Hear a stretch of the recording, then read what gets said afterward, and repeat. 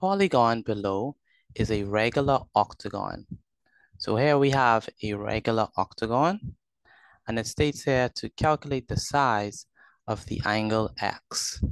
And so here we have angle X, and angle X is an interior angle of this octagon. And so in order to figure out the size of this interior angle, what we are going to do is we're going to use this formula. And the formula states that the interior angle is equal to 180 multiplied by n minus 2 all over n. Now, what is n? Well, n is equal to the number of sides, and the number of sides of this regular octagon is equal to 8. And so what we have here is wherever we see n, we're going to put 8.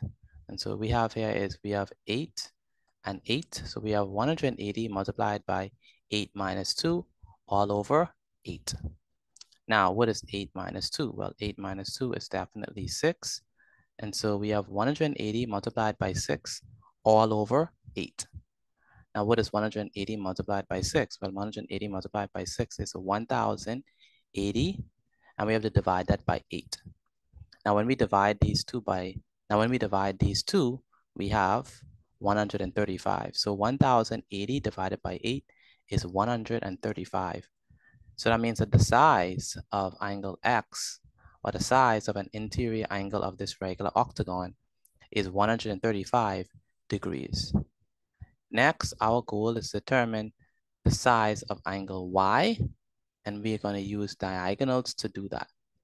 Now, the rule says that for a regular polygon, the number of diagonals that originate from a single vertex is n minus 3. In this case, n is 8 because we're dealing with an octagon. And so that means that each vertex of the octagon has 8 minus 3, which is equal to 5 diagonals. And so that means that at each one of these vertex, we can draw 5 diagonals.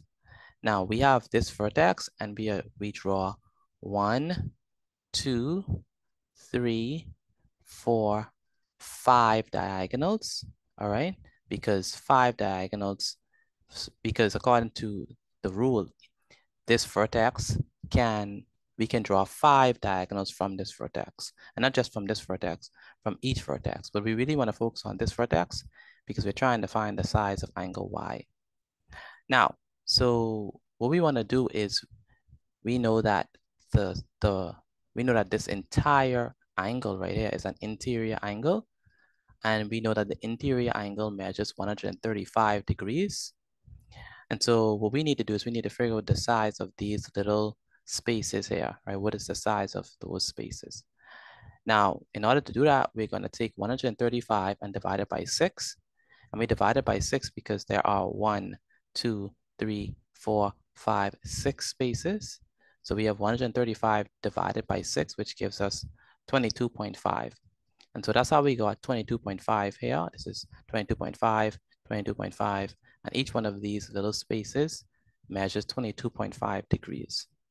And so if we want to figure out the size of angle Y, we know that angle Y only accounts for 2 of these spaces. And so that means that angle Y is going to be equal to 2 multiplied by 22.5. And so that means that Y is equal to 45 degrees. So that means that the size of angle Y is 45 degrees. And that is the answer to this question.